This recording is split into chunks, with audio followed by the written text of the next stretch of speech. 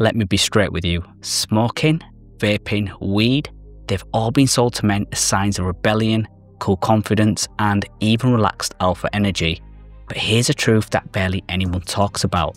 These habits are quietly sabotaging your testosterone levels, even if you eat clean, lift hard, sleep well, and do everything else right. And if you're feeling stuck, if your energy's off, your body's softer than it should be, and your motivation just isn't where it used to be, it might not be your diet or your training, it might be the vape in your pocket, the joint you save for sleep, or the cigarette you think is just occasional. If you're new here, welcome to the channel. This is where I share how I naturally raised my testosterone from 300 to 1000 nanograms per deciliter and help you do the same with strategies that actually work, no fluff, no shortcuts.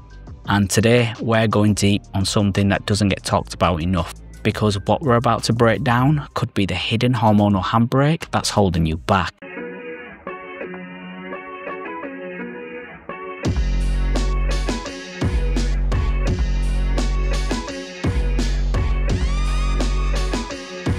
Let's get into it.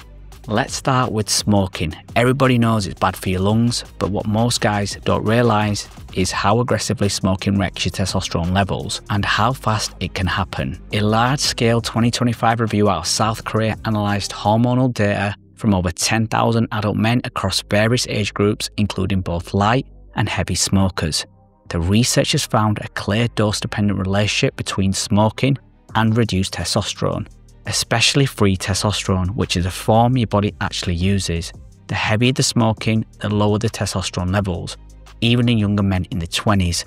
Habitual smokers were already showing signs of suppressed hormone profiles compared to non-smokers of the same age. And it wasn't just total testosterone that dropped. The study showed that smoking skewed the balance between testosterone and estradiol, the primary form of estrogen in men. That ratio is critical. When testosterone drops and estrogen rises, you start to see the classic signs of hormonal balance: fatigue, belly fat, mood swings, and reduced sex drive. And most importantly, the researchers noted that these changes were independent of BMI, diet, or alcohol consumption, meaning smoking alone, regardless of how healthy you are, otherwise was enough to compromise testosterone production. Here's what's happening on a biochemical level. 1. Smoking increases oxidative stress, which damages Leydig cells in your testes, the ones responsible for testosterone production. 2. It interferes with the hypothalamic pituitary glandal HPG axis, disrupting the brain-to-balls communication chain that drives hormone output. 3. It raises cortisol, the stress hormone that directly competes with testosterone for dominance in your bloodstream. 4. And most damaging of all, it increases aromatase activity. That's the enzyme that converts testosterone into estrogen. So every cigarette you smoke isn't just lowering your T, it's literally making you more estrogenic. Your beard thins, your belly softens, and your energy feels off. But you don't connect the dots because no one ever told you your smoking habit could be quietly feminizing your hormone profile. Now let's talk about vaping. This one's tricky because vaping's often marketed as a cleaner option. No smoke, no smell, no tar, just sweet clouds and a nicotine hit.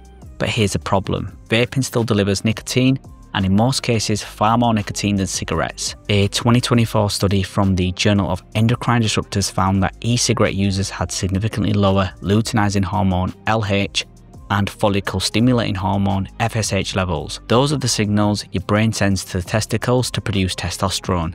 Lower LH means lower testosterone, simple as that. In fact, in one animal study from Toxicology Reports, rats exposed to e-cigarette vapor saw a 30% drop in testosterone levels over just 4 weeks, along with visible damage to their testicular tissue under the microscope. Another 2025 European paper measured the hormone profiles of teenage vapors and found early signs of delayed sexual maturation, lower testosterone, and increased estrogen. Essentially a hormonal profile that looked older and weaker than it should have for their age. And it doesn't just stop there. Most e-liquids contain propylene glycol and flavouring agents that can become formaldehyde and acetaldehyde when heated, both of which are known hormone disruptors. You think you're doing your body a favour by skipping cigarettes, but in reality, vaping might be suppressing your testosterone even harder. just with a fruitier flavour. And because vapes are easy to hit all day long, the exposure is constant, there's no off switch, your body never gets a break. Marijuana, the natural plant that quietly erodes masculinity. Now let's move on to the sacred cow of modern wellness culture, marijuana. Look, I get it, it's natural, it's legal in a lot of places, and it's marketed as harmless, stress relieving, even testosterone friendly by some influencers. But here's what the science says. Chronic marijuana use lowers testosterone, full stop. Back in 2021, a paper in Andrology tracked long-term cannabis users and found that men who use marijuana 3 times a week or more had significantly lower testosterone levels and up to 50% lower sperm counts. But even newer data confirms the same thing and in even more detail. A 2024 clinical study published in Fertility and Sterility took a comprehensive look at how cannabis use affects male reproductive hormones, and the results were hard to ignore.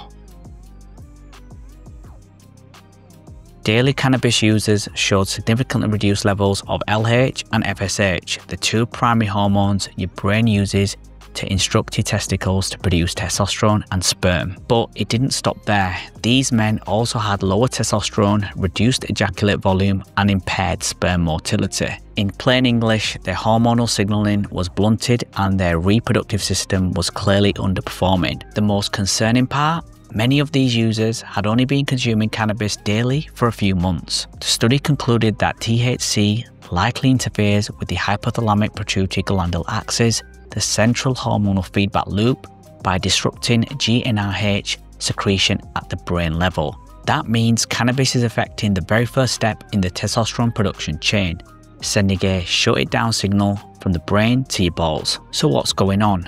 The main psychoactive compound found in cannabis, THC, directly impacts your hypothalamus, the part of your brain responsible for kicking off testosterone production.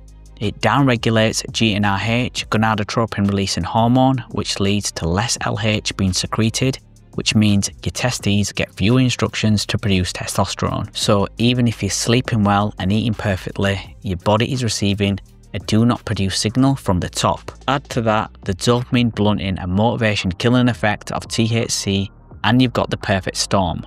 Less testosterone, less drive, more softness, more procrastination, and all that from a harmless little plant. So let's zoom out. Whether you smoke, vape, or light up a joint, the effects are shockingly similar. Late cell damage, suppressed LH and FSH, higher cortisol, increased aromatase, lower testosterone, shrinking testicles, decreased sperm count. And the scary part, you might not feel it happening. You'll just notice that you're not recovering as well, your lifts stall out, your belly softens, your sex drive drops, and you chalk it up to stress or age, but under the surface, your masculinity is being chipped away. One vape hit, one puff, one gummy at a time. But I only use it occasionally. Now, this is where most guys push back. I only smoke on weekends. I just take edibles to help me sleep. I barely vape, it's social. But here's the truth.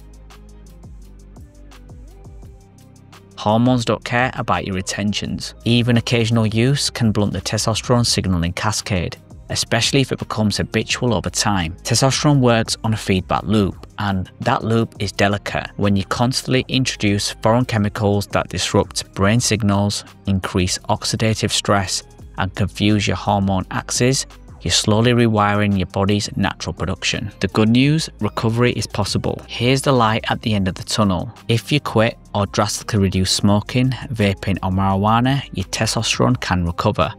Multiple studies, both old and new, show that natural hormone production can rebound within weeks of quitting. A 2018 study published in BMC Public Health found that men who quit smoking saw significant increases in free testosterone within 6 weeks. A 2021 cannabis abstinence trial showed that men who stopped using THC for 30 days restored normal LH and testosterone levels. And the more comprehensive your recovery plan, the faster the bounce back. That means eating nutrient-dense foods, zinc, magnesium, omega-3s, prioritizing quality sleep, lifting heavy, managing stress, cold exposure, sunlight, breath work, and supplementing smart, vitamin D3. This isn't about perfection, it's about creating the conditions for your body to start thriving again. And it all starts by removing what's quietly destroying your testosterone from the inside out. Let's sum it all up. Cigarettes increase oxidative stress, raise cortisol, shrink testicles, turn testosterone into estrogen, suppress the entire hormone cascade. Vapes deliver huge nicotine hits, lower LH and FSH, contain hormone-disrupting chemicals, cause oxidative damage to reproductive cells. Marijuana suppresses GnRH and LH, decreases testosterone, slows sperm production, kills motivation and drive.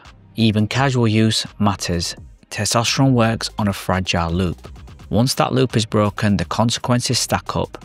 But the good news, you could come back from this. Within weeks of quitting, you can see measurable improvement. Within months, you can fully restore your hormonal function and then optimize it. If you're tired of low energy, poor performance, mental fog, and stubborn belly fat, it might be time to cut the habits that are holding you back. Your body is not broken, it's just overwhelmed. Remove the blocks, rebuild the base, watch testosterone come back stronger than ever. Thanks for watching. Keep it locked here on Testosterone Growth for the best science-backed strategies to reclaim your masculinity from hormones to habits to high performance.